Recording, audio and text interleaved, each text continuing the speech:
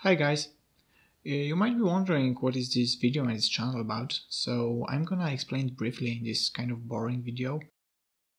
As you might have guessed from the video in the background, I'm a hobbyist who likes technology like 3D printing, electronics, computers and so on.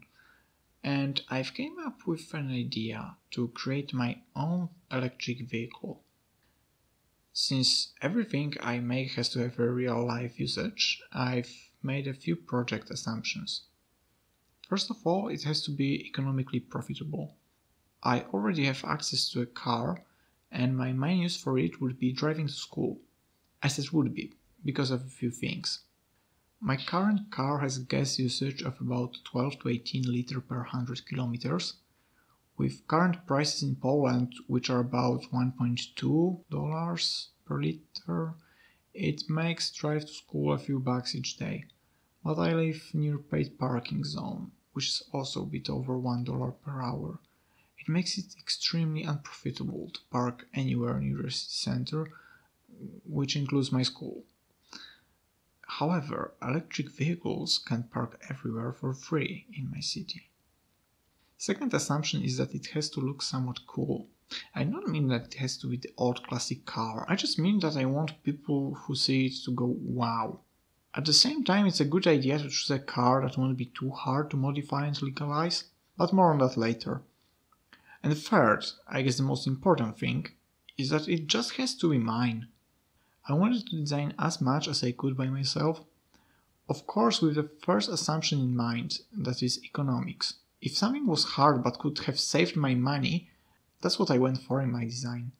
However, sometimes my ideas weren't that good, and I'm gonna tell you about it in the next episodes. Given all that, I've decided to go with the following setup. My base will be Fiat 126P, often called Polski Fiat or Maluch. I will explain it in the next video with additional details. My components are sourced from Golden Motor, Kali controller and Litokala Shenzhen battery, and they will be connected as shown on this poorly drawn schematic. The motor along with the controller will be connected to the power using the main relay, giving me ability to cut off the power to the motor while I'm not driving, but the 12-volt installation that's already inside the car will work even when the power is cut off. It has to power critical systems like anti-theft or battery cell monitoring.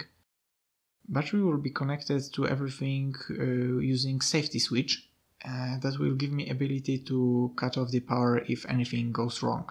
In the next few months I will be creating videos with detailed description of every element, so that if anyone wants to create his own electric vehicle, he will know what to watch out for and have some starting point in general. Okay, so I hope you've enjoyed my Ender 3 printing parts in the background and some poor shot of my Fiat 126P. And I hope we will see each other in the next video.